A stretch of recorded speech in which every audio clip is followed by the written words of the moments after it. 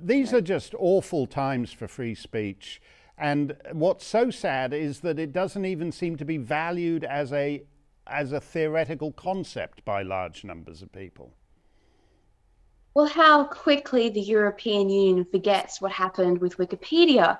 I think it was just before the COVID era began, they attempted to force Wikipedia and other social media companies to abide by these new EU regulations that were just appallingly restrictive. And there was an enormous campaign against the EU for what they were doing.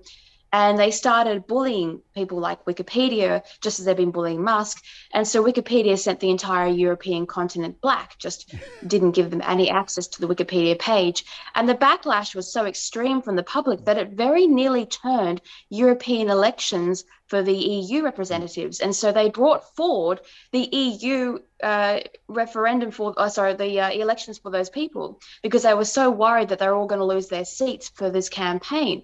But in the end, they had to drop it, of course, because they didn't have more power than Wikipedia and people's love of having access to the internet. And I guarantee you, if Musk told them to just bugger off, then they would have to relinquish this desire to control what is said on Twitter, because the fury and backlash from the public to lose access from Twitter would be enormous. Now, I'm not saying that people were going to stand up for free speech, but what they don't like is losing access to their social media platforms, because people have entire businesses set up, their friendship groups are there.